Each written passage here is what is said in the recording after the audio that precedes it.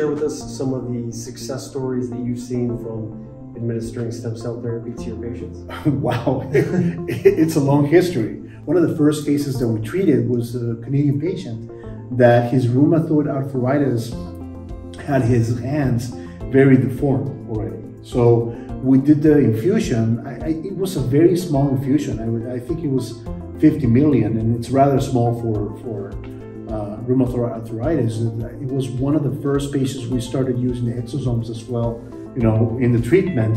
And he sent us a series of pictures about a month after. His hands were straight. Really? And he was showing us how he was able to make a fist with both hands. Wow.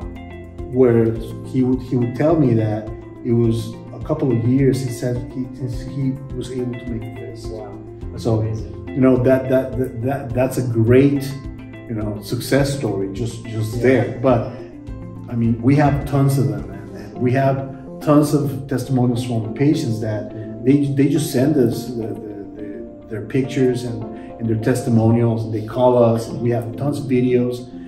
I mean, one of the reasons I'm in this field is because it's very fulfilling.